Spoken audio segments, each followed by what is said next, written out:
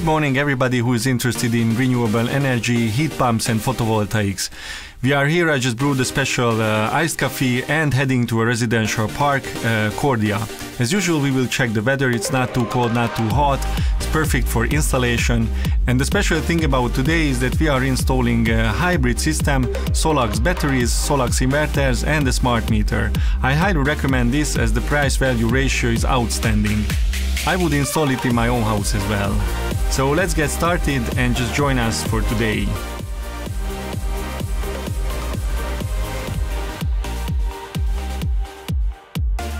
We are at the installations at Cordia. You can see the inverter and the batteries, and the whole amusement park is running on photovoltaic electricity. Norby, tell us about it. We have a 15 kW SolaX inverter, 40 solar panels on the roof, which is approximately 16 kilowatts. We also have two 5.8 kWh batteries. We see that we are producing 2.3 kilowatts, which is the entire house and the amusement park's consumption. We store the remaining energy in the batteries. Wow, it's very interesting. Great to see that such a large developer is not only building a family-friendly amusement park with various activities, but also powering it with renewable energy and considering energy storage as well. They can store excess energy generated during the day and reuse it when the system is not producing photovoltaic.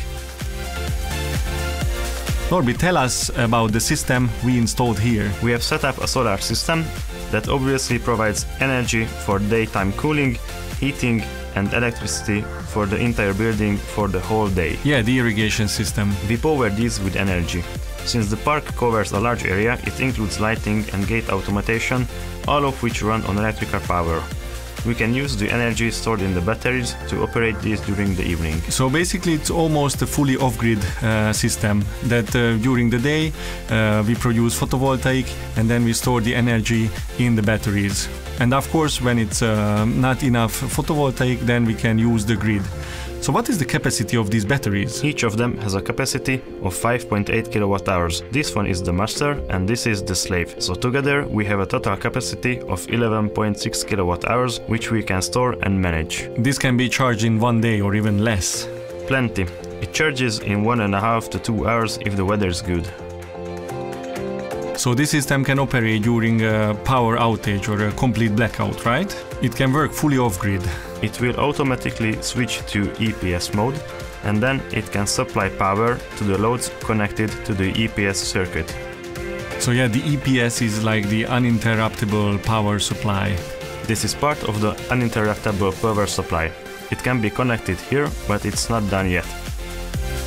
If we connect the loads here and for example in the evening or during a power outage, or if anything happens to the grid, then through this it will be supplied with power from the battery and solar panels. Of course, if there is enough daytime power. And what is the price category more or less nowadays for such a system? In terms of price to value ratio, it's definitely in a very good position.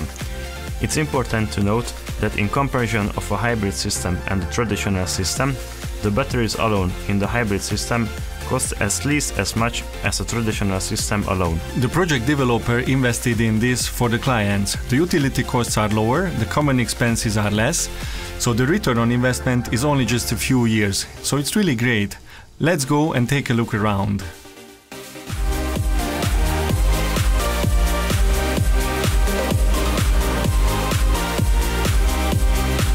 After a busy day, we are back in the office. I hope you all enjoyed this episode and found it informative and educative. We introduced heat pumps, solar panels, electric vehicle chargers and interesting discussions. And thank you for being with us. Don't forget to subscribe. Goodbye.